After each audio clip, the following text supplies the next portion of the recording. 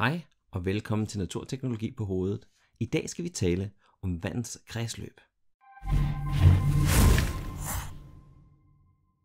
Vandets kredsløb, det handler om vandets rejse rundt omkring på jordkloden. I kender måske et kredsløb fra andre steder, for eksempel fra elektricitet eller for planeterne i vores solsystem. Og det handler simpelthen om, at man starter et sted, kommer en masse andre steder hen og ender det samme sted igen. Vandets rejse, det starter ude i havet. Og ude i havet, det her næsten alt vand på jorden befinder sig. Det er saltvand, og når solens stråler rammer overfladen af havet, så bliver havet varmet op. Og når vand bliver varmet op, så fordamper det. Og al den her vanddamp, det er altså ikke noget, man kan se. Det er simpelthen små vandmolekyler, der hænger hver for sig rundt omkring i vores atmosfære.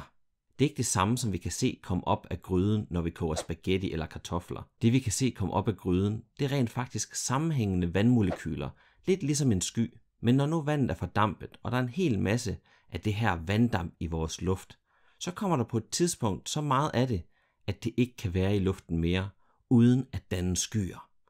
Og så får vi altså de her kæmpe store skyer, som egentlig er samlinger af små vanddråber, som flyver rundt rigtig højt oppe i luften. Når vinden så tager de her skyer og puster dem ind over land, så begynder det på et tidspunkt at regne.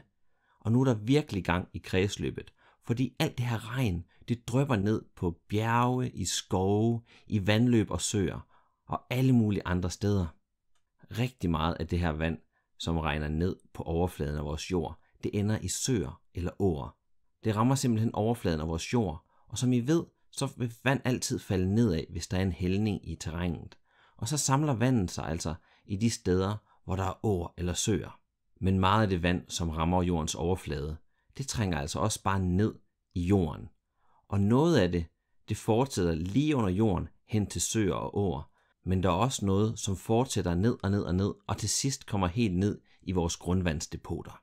Det kan tage mange år om at komme ned til vores grundvandsdepoter. 50, 100 år, nogle gange endnu mere. Nu er vi næsten færdige med vores kredsløb.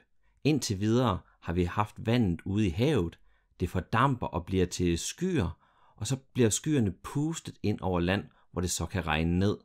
Nu skal vi bare have vandet ud i havet igen. Og vandet, det kommer ud i havet ved hjælp af alle de her åer.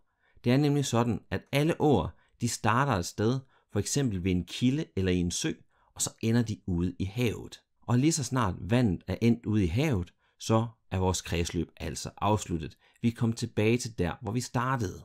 Men vi har rent faktisk glemt noget. Fordi alt det grundvand, som vi har, det søger rent faktisk også ud imod havet. Jeg håber, I er blevet lidt klogere på vandets kredsløb, og jeg glæder mig meget til at se jer igen i min næste video.